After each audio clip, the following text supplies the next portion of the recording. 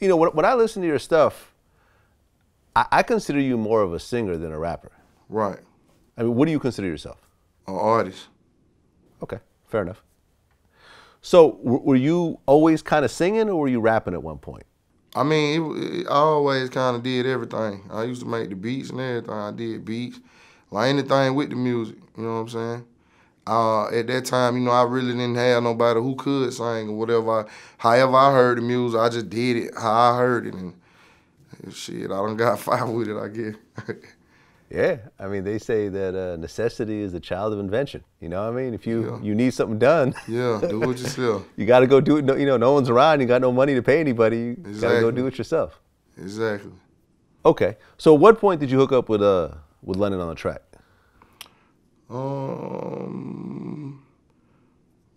It was a while ago because I actually met him through Slim. Oh, okay. Yeah. Okay, yeah. I mean, I guess he has been doing it for a while. Yeah, for a minute. Okay. So you hooked up with London, and were you guys starting to work together back then, or did that come later? Yeah, we worked together. Well, first he was working with Slim. I just played my role. I played my position. It was all about trying to get bro through the roof, push him through the door to make an opportunity for me to come next. So I worked with him, but it was, you know, after, like, kind of a little while after. Okay. But then you guys started working together again, and it seems like you guys got more serious that time. Yeah, crazy. We started going hard. Okay.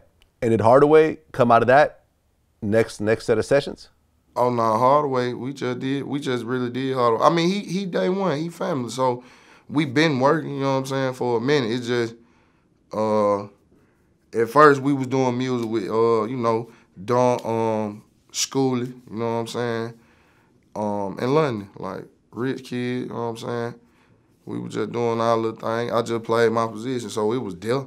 It just was Hardaway came when I buckled down like, this what I'm finna do. You're working with London on the track. Like, at what point did Birdman start coming around?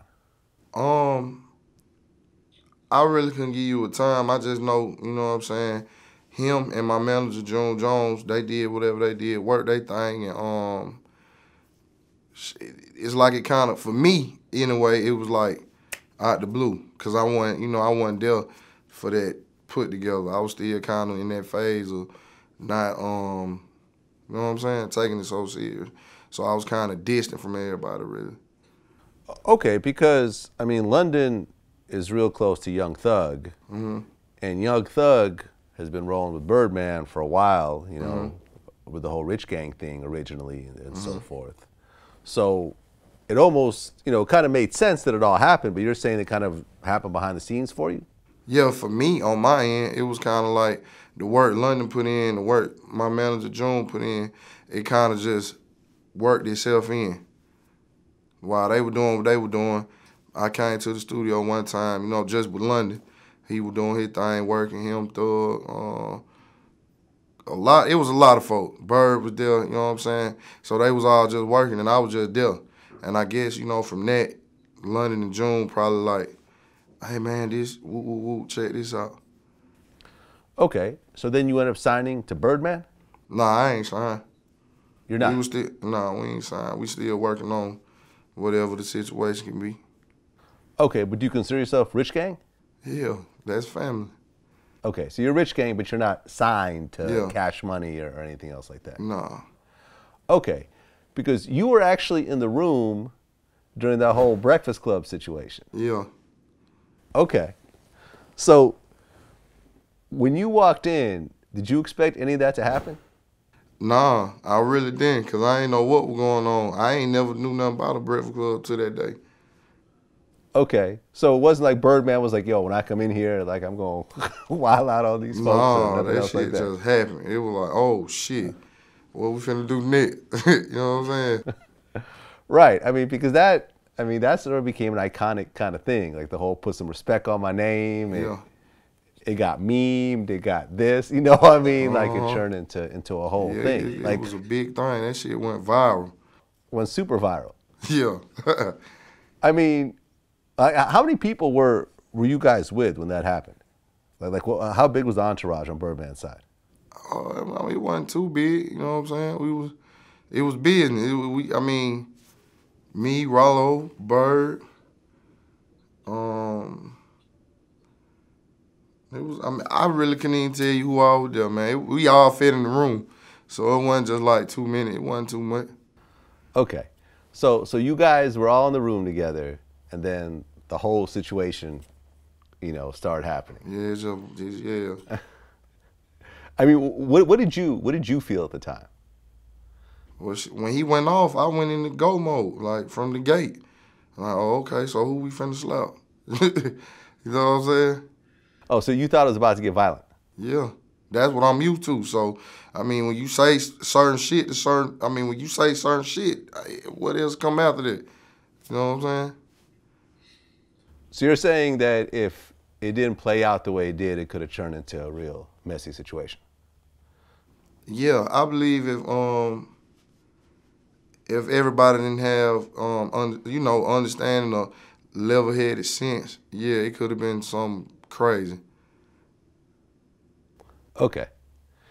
So that whole situation happened. Mm-hmm. But then DJ Envy, who was in the room at the time, ended up kind of hooking up with you. Yeah, I think that's a real one. Salute to DJ Envy, man. Right. So, and he ended up, I mean, because, okay, so how did it happen? Did the DJ Envy thing happen first, or the Birdman thing happen first? The Birdman thing happened first, and Oh yeah, of course, because you were already there in the room with him. Okay, sorry, go ahead. So I did the song like right after that.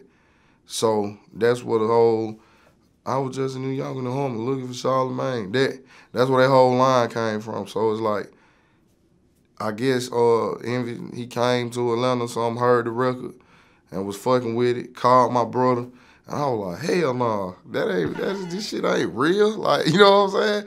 That man called your phone, he do know what I said, right? You know what I'm saying? What was the, I mean, I must have missed that. What was the Charlemagne line? Oh, I say, I was just in New York in the Hummer looking for Charlemagne. Okay, and that's off what song? Hardaway. Oh, that's on Hardaway? Yeah. Oh, okay, I must have missed that part. My bad. A lot of people don't know. I guess my slang or the way I'm talking, nobody knew what I was saying. I mean, obviously Charlemagne knew because he told me, say his shit clear. You feel me? Okay, so then you hooked up with Envy, and then he took you to Commission Music. Mm-hmm. And that's Made in Tokyo, Lil Dicky, 24 Hours, mm-hmm. and so forth. And you actually signed with them? It's a situation we got with Envy and Commission and Hardaway. Okay.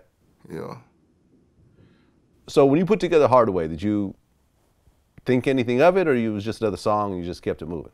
Yeah, I never thought nothing of it because, I do so much music. So when I did it, I was working on like a project actually. So it was like, this just another song we're going to throw on there. I ain't even think it'd grab like this. Like, it wasn't intended to grab like this. Yeah.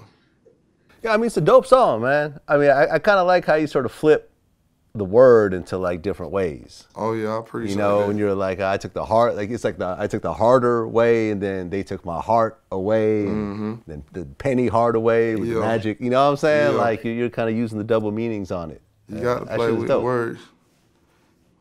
That shit was definitely dope. And then London did the beat. Crazy.